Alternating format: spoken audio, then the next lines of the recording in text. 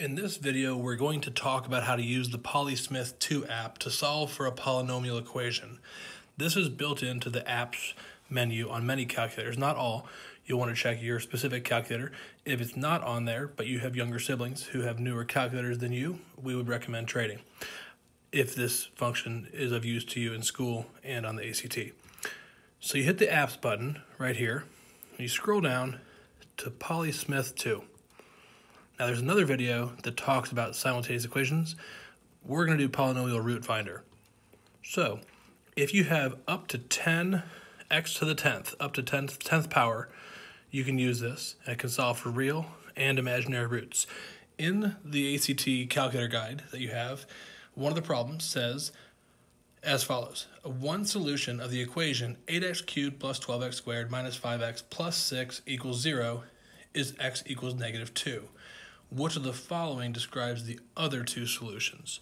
Now, if you know synthetic division or other factoring tricks, you might be able to do this, but it will still be slower than doing it this way.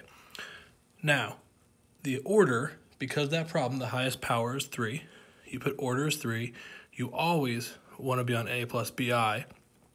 Then you hit the next button right here. Now, the key here is it's kind of annoying the way the software is built, but you have to do plus or minus in between each coefficient. So you type it in, 8, enter, then it asks you which one, plus or minus, plus, enter, 12, enter, minus, enter, 5, enter, plus, enter, 6, enter. Then you double check that you typed it in right, 8x cubed plus 12x squared minus 5x plus 6. After you've done that, hit solve. Now you'll notice -2, there it is, they gave us that one. And the other two solutions are imaginary numbers. It's 1/4 plus and minus that big nasty decimal that contains an I. So therefore the solution in the book would be E. Both of them are complex numbers that are not real.